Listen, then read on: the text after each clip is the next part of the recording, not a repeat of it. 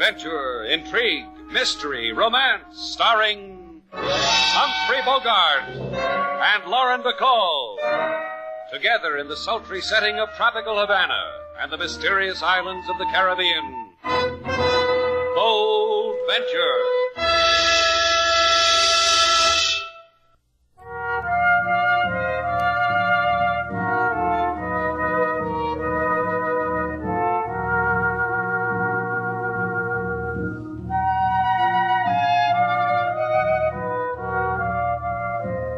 We bring you the magic names of Humphrey Bogart and Lauren Bacall in Bold Venture and a tale of mystery and intrigue.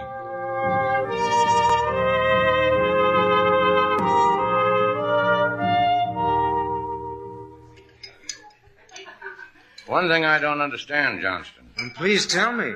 I'll try to explain. Why are we sitting here? It just seems to me, talking about this, Shannon's place is pretty public.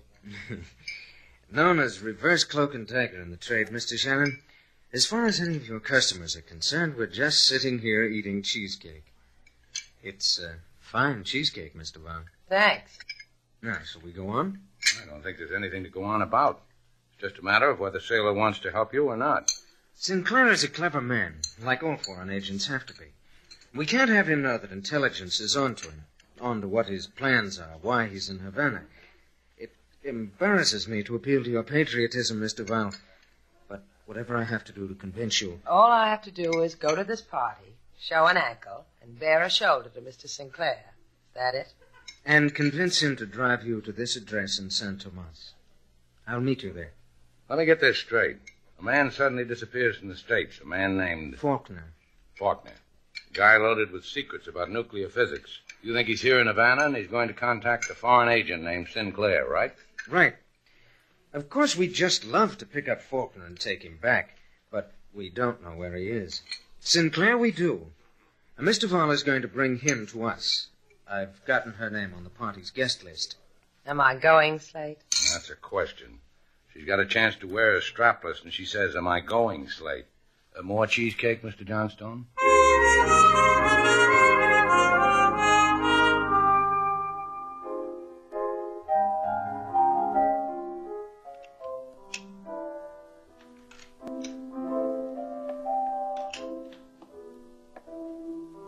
I persuaded them, Faulkner. Did you hear me? I told you... Why don't you stop playing that piano and listen to me? Thank you. I said You said you were a persuasive man. I know that. Of what other possible use could you be to me? Don't patronize me, Faulkner. I wouldn't dare. You're a dangerous man, Johnston. I confess you frighten me. That's rich. You carry in that bald skull of yours enough atomic knowledge to turn the world into dust, and I frighten you. You never told me, Faulkner, to whom are we going to sell the fruit of this exquisite brain of yours? Whoever pays the most. Whoever makes the highest bid. I'm glad you remember. Sometimes you scientists are prone to become vague, forgetful about minor things. Like money. Not this scientist. Life in a test tube has become loathsome to me. Jolly glad to hear it. Now you may tell me how you persuaded the young lady. Simply. Ever so simply. I represented myself as being from American intelligence, showed her forged credentials, appealed to her patriotism, flicked her vanity. She is lovely. And she will bring Sinclair to us? Mr. Val, on a proverbial platter. And what will you do with Mr. Sinclair? Kill him. I've never killed an intelligence man before. I wonder what it'll be like. Like the other men you've killed?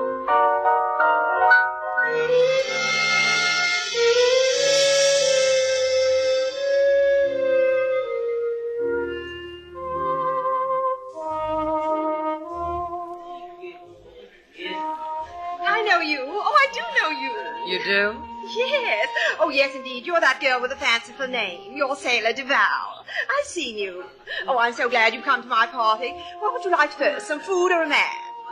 We have assorted quantities of both. Well, a man would be nice. Where's the guest of honor? Louis Sinclair? Oh, well, I do suppose it's only polite. Louis, come here, darling. I have someone here just frothing at the mouth to meet you. Well, I would be delighted.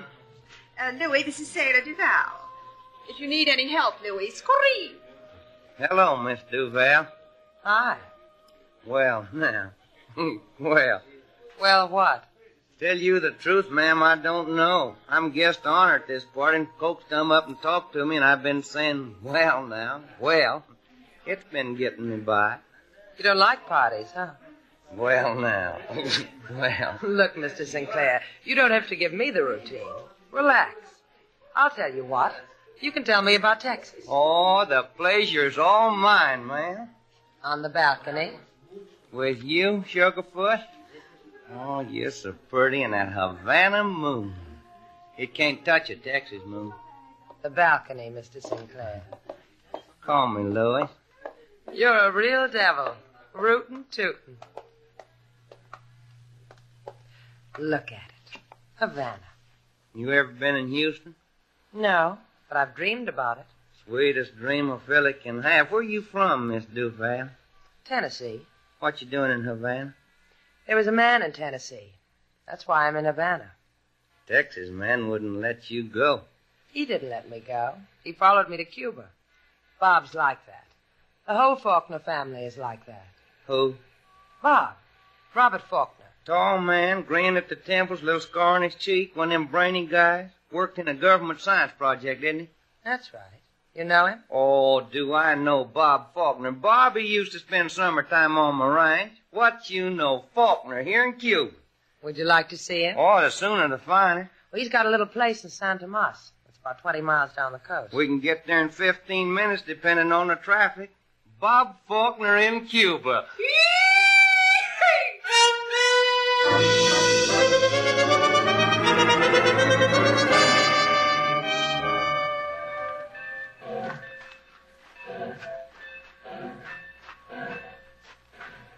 You know what I'm going to do about you, Miss Duval? Well, I'm going to write to the boys back home about you, Miss Duval. They won't never believe I met up with a gal like you, even if I take a paralyzed oath on a cistern full of hymn books. Why, when I tell them how you... Oh, isn't this the address you showed me on a slip of paper, Miss Duval? Uh-huh. Your arm, Louis? Oh, the boys just won't never believe it, that's all. I'll knock on the door. Yes, sweet.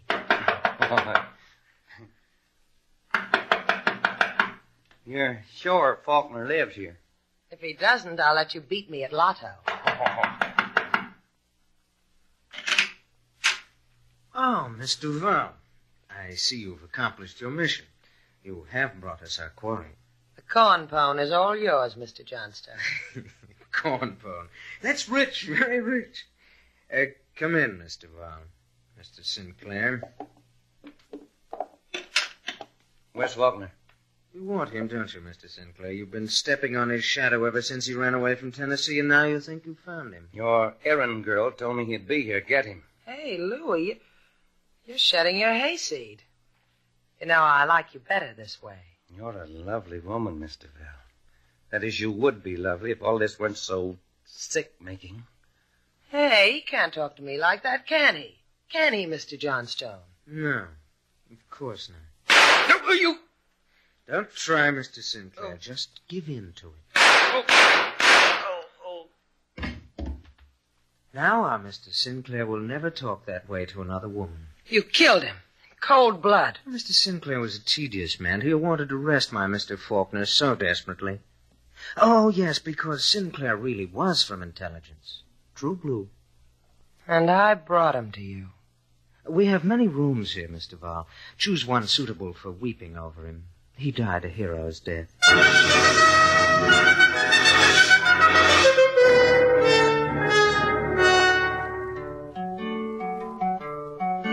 Miss Sailor, she go to big party, show pretty shoulder to society. The party is over, the people have fun. Where Miss Sailor is big question. She's in San Tomas, King. Morning's getting ready to start, Mr. Slate. She can be in San Tomas and back 4 times. 5 times, maybe. I figured it out, and it came to 6. I was going to say 6, but I didn't want to worry you. Thanks. You worry about Miss Sailor all the time, don't you, Mr. Slate? Just when she's supposed to be home and she's not. Maybe I ought to go get her. What time is it, King? 5, a few minutes before. Coast train leaves at 1:15. I think you ought to get Miss Sailor, Mr. Slate. Now, don't worry about it. I'll bring her back to you.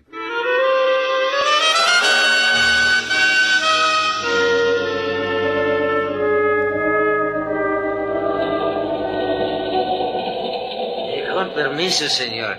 You will not mind that I sit next to you, eh? Not at all, Chico. Sit down. Gracias, muchas gracias. I could see by your face that you are a very simpatico fellow. Thanks. Oh, that Havana. I think Jose Clemente outdid himself in Havana. Jose Clemente is me. Slate Shannon. Had a big time, huh, Jose? Oh, in certain places in Havana, they will remember my name. I carved my initials on the walls. They'll never forget you. Don't be too sure, senor. In Havana, the profession is to forget. A man, his name, the days of yesterday. Help me, senor. Hey, what's the matter? You feel sick? An ugly pain chases itself inside me, around and about.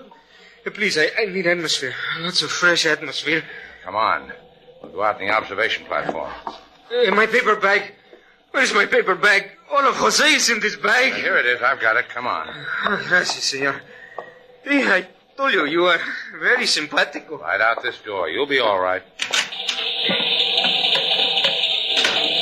Here we are. Take a deep breath, Jose. You'll feel better. Give me my paper bag, please, senor. In it I have pills to heal the sickness of going away from Havana. Here you are. Gracias. Little pink pills and this. It surprises you, Senor Shannon, that in this paper bag Jose Clemente carries a gun? It does. Especially when you point it at a simpatico fellow like me. And this is a remarkable little gun, Senor Shannon. So little and still big enough to make you fall from this train. You never get to San Tomas. I will shed tears and say you were drunk. But you and I will know that the little gun did it. Might not be that easy. It will, senor. If you do not fall, I will make a hole in your simpatico face and then throw you over. You have a choice, senor. Thanks. Thanks a lot.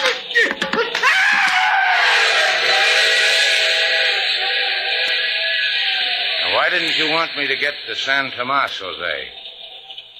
But you can't tell me, can you?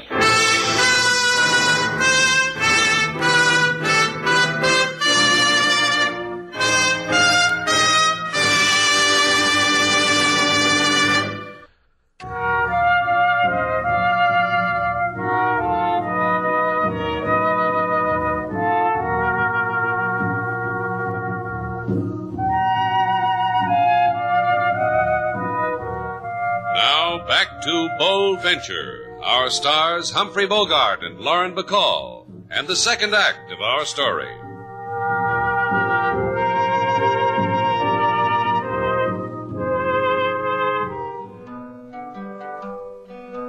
Mr. Slate, he gone to San Tomas to look for Lady Sailor by train first class. On train he meet a little man with gun who try to keep him from his destination. Little man, he don't know, he don't succeed. Find his body by track in railroad weed. Little man... All right, King, I got the message. I thought to take your mind off your troubles, Mr. Slate. You're kidding. What troubles have I got?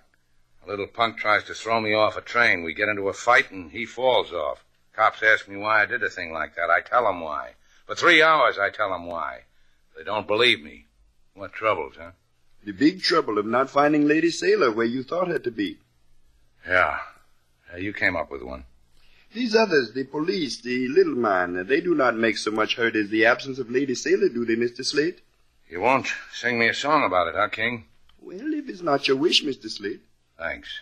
You promised to bring her back to us. Yeah, I did, didn't I? I don't get it, King. I go to that address in Santa Moss, there's no one there, just an alley cat and some hysterical chickens. I couldn't even find them a rooster. You told the police of the man from intelligence, the man Mr. Johnston? Mm-hmm. They never heard of him. But such a man would register with the police. It's always done. Pay attention, King. I told you I'd find her. All I have to do is start from the beginning. Remember how Sailor went to a party? Yes, Mr. Slate. Well, this time I brought her home. She might turn into a pumpkin.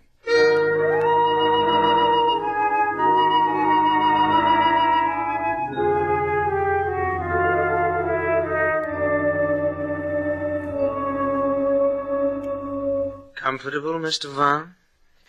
Why did you bring me back to Havana? Because the method of your disposal has not been contracted for. If I'm to kill you, the man has to tell me. In what manner, for how much. It's up to the man. How does my hair look? I want to make a good impression. A Faulkner doesn't impress. Oh, so there really is a Faulkner. Well, surely. This is his place. Of course, he rented it, furnished, but it's indicative of his tastes. Expensive, like mine. Tell me, how does it feel to kill a man? It gets easier all the time. But here, let's talk of more pleasant things. And consider, shall we, these goblets? Crystal. Exquisite. Here, hold one up to the light. No? Or, then this candlestick on the table. Hand-wrought silver. Don't you shiver when you see something so beautiful? Never did. Mr. Johnstone. Yes. How much did you say you got for killing Sinclair? 2,000. You want a shiver? Pardon? Wait a minute. Here, take a look at this locket. Beautiful. Just beautiful. Here, I'll take it off so you can see. The diamond in it is worth, well, your $2,000 would buy a corner of it. Here. Oh, I'm sorry I dropped it. Oh, let me. You've got your foot on it, Mr. Vaughn. And you put yours right in it. What do you know?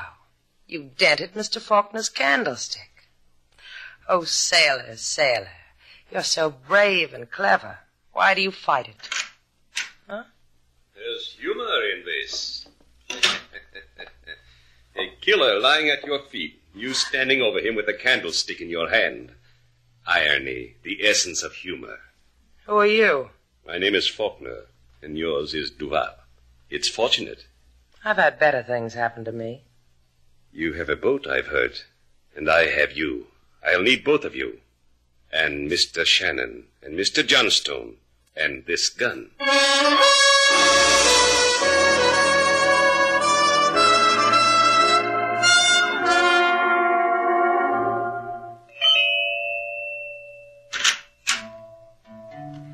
Whatever you're selling, go away. I'm Slate Shannon, Miss Grant. May I come in? Oh, the exciting, the notorious Mr. Shannon. That'd be delightful. Come in, Slade. Ricky, darling, this is Slade Shannon. Oh, don't be frightened, darling. I'm here. That's right. You just sit here at my feet and play your native songs and let me run my fingers through your curly, black hair. Hiya, Ricky. And likewise, I'm sure. What is it you want of me, Slade? My presence at your little dive to lend it chic? Your presence does that in the dive? Isn't he divine, Ricky? Now tell me, what is it you really want? A charity contribution? I'm looking for Miss Duval, Sailor Duval. Oh, then it is a charity contribution. Why do you come to me looking for another woman? You're gauche, Slade. That means crude. Uh-huh. Where is she? I haven't the slightest idea.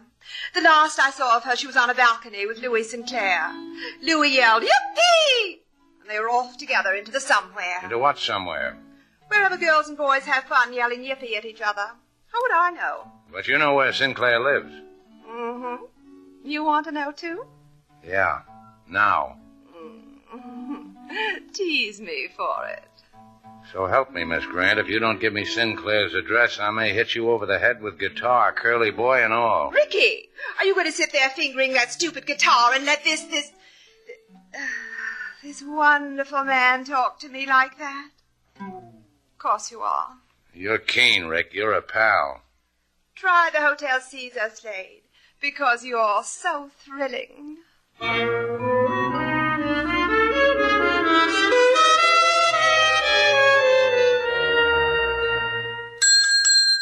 Hey, how about some service around here? Service. Si, senor. I am the service. ¿Qué can I do for you? ¿Qué can I do for you? ¿Qué means what? I throw in a Spanish word so I'm colorful. This way the tourists don't mind no bath with the room. You have a Senor Sinclair with a room? Sinclair. Aha. Well, stop being so colorful. Just tell me where I can find Sinclair. Por favor. 1 second. I shall return. 1 little minute. Yeah, hurry back. Senor, senor. Someone came for Sinclair? See, very dangerous looking man. I see him. I say to myself, aha. Then when he asks for Sinclair, I say... Gracias. Oh, Senor Slade. Hey, what is this? I ask a man for Sinclair and I get a minion of the law. How come I get you, LaSalle? I ask you the same question likewise. And so? Look, Sailor went to a party. She was supposed to meet a man named Sinclair. She hasn't been home. If she married him, I want to shake her hand and wish her things. If she married him, she should be crying. What? For she would be a widow. Sinclair is dead? Murdered. Shot. He was found beneath the pier at San Tomas. Where's Sailor? I do not know, amigo. But one thing we do know. Senor Sinclair was not as he appeared. He was a member of the intelligence of your country. Sinclair was? I thought... Thought what? I don't have to think about it. Sailor's in trouble. I've got to find her. Senor Slate. Arrest me later, LaSalle. I've got to find Sailor. Good luck, amigo. There's a gun on your back, Shannon. Well, Johnston. I know. You want a dime for a cup of coffee. If you don't want to die in the gutter, get into that car.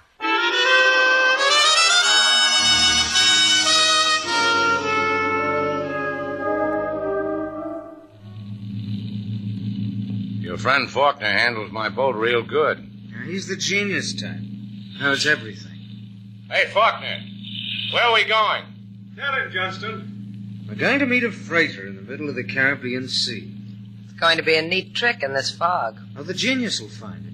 He's not so smart. He needs a freighter. We don't need a freighter, do we, Sailor? No, he's not smart. We're smart. Look at us. I've been looking at you, Mr. Val. It took a blow with a candlestick to make me do it. It's a pity you're not going on that freighter. Where's it going? To a place of refuge. A place where they're going to pay us a lot of money for picking Faulkner's brains. They pay good for traders, huh? Well, you'd be surprised. Johnstone got $2,000 for killing Sinclair. Didn't you, Mr. Johnstone? Yes, I've got a quirk. I like money. You know what I think, Johnstone? What? I think for a man of your talents, that's a paltry sum. Real paltry, huh, Sailor?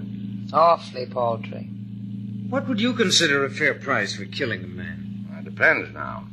If it were a man like Faulkner... Slate, how could you? Mr. Faulkner and Mr. Johnstone admire each other. Oh, my mistake. You people have something on your mind? I've still got my locket. Here, it's in my hand. You could get $5,000 for it in any hock shop in the world. You can believe her. I've gotten it. All I'd have to do is shoot you, Mr. Val, and then I'd have the locket. My hand's on the rail, Mr. Johnstone. If you shot me now, the locket would drop into the ocean. You'd have to get wet to get it. I'd make book you wouldn't get it. It's worth $5,000. $5,000 to kill Faulkner. I'm going to tell you people something you won't believe. We'll believe you. I never had $5,000 at one time in my life. You're not getting any younger, you know. Don't you ever get tired of meeting freighters in the dark? How do you know what these people on the boat will do to you? They don't need you. Faulkner, please, it's difficult enough. This fog It'll only take a second. Oh, what do you want? What? Don't, you fool. I'll kill you. Duck, sailor. You're going to die, Faulkner. Johnstone, he went overboard. Now you, Shannon, Miss Duval. The wheel, we're going to ram that freighter. We all die. We all... Grab the wheel, sailor.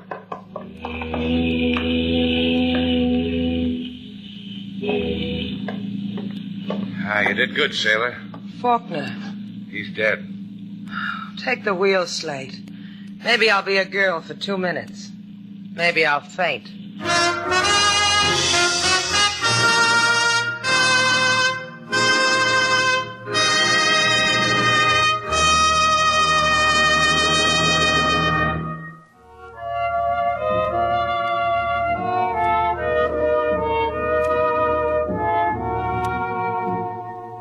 Sailor, What do you want?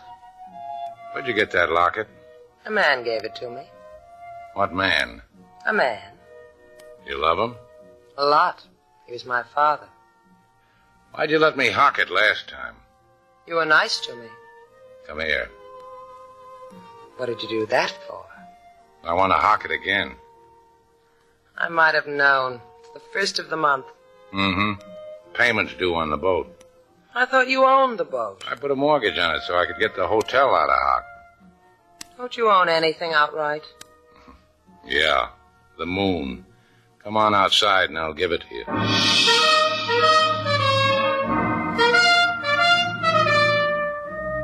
And so our two stars, Humphrey Bogart and Lauren Bacall, have brought to a close our latest bold venture story. Special music was composed and conducted by David Rose. May we invite you to listen again next week at this time for another exciting adventure starring Humphrey Bogart and Lauren Bacall together in Bold Venture.